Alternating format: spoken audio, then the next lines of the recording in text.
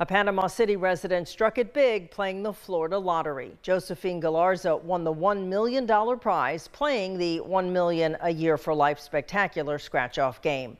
News 13's Riley Lehman tells us how this isn't the first time a winning ticket has come from this particular convenience store.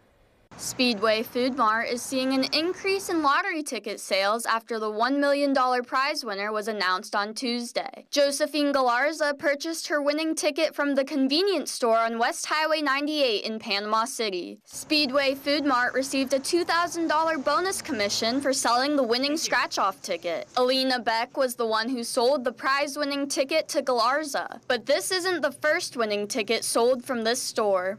I was very shocked, but this would be the second one. Within 11 months of one another, they both won $1 million here. So this is a very lucky store. The store has seen an increase in customers since the winner was announced. And safety is their main priority during lottery ticket sales. We get a lot of police officers that stop in just to check on us.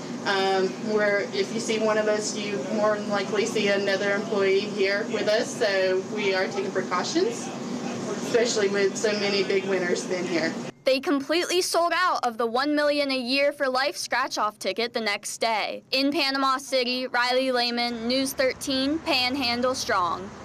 Josephine chose to receive her winnings as a one-time lump sum payment of $640,000. She claimed her prize at the Florida Lottery headquarters in Tallahassee.